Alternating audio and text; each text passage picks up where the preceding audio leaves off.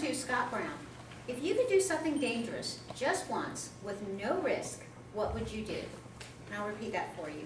If you could do something dangerous just once with no risk, what would you do?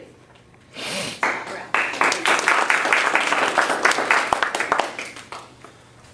There are many things you can do in life that involve great risk. Many of them physical.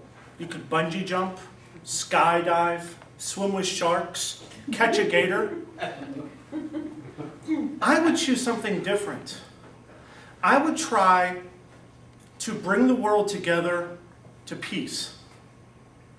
I would go to the Middle East and I would attempt to bring every force in the Middle East together so that we could have unity and harmony within our world.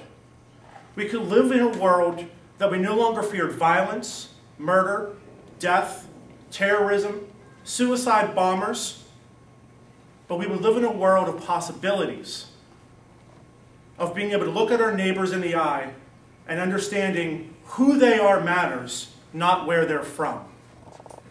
In reality, it's not going to happen.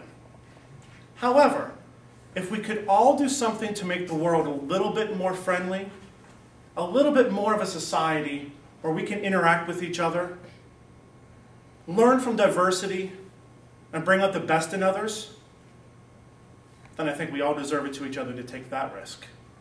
That's my